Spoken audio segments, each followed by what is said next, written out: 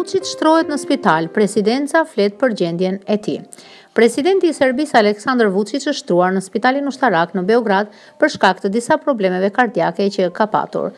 Megjithatë, siç ka treguar këshilltarja e tij në presidencë Suzana Vasiljević, gjendja e tij tashmë është stabilizuar, por ai do të vazhdojë të qëndrojë në spital për kujdes shtesë. Shëndeti i presidentit është i qëndrueshëm, por ai do të vazhdojë të qëndrojë në spitalin ushtarak, ka thënë Vasiljević. Vuçić është pranuar në spitalin ushtarak në Beograd në orët e vona të së premtes.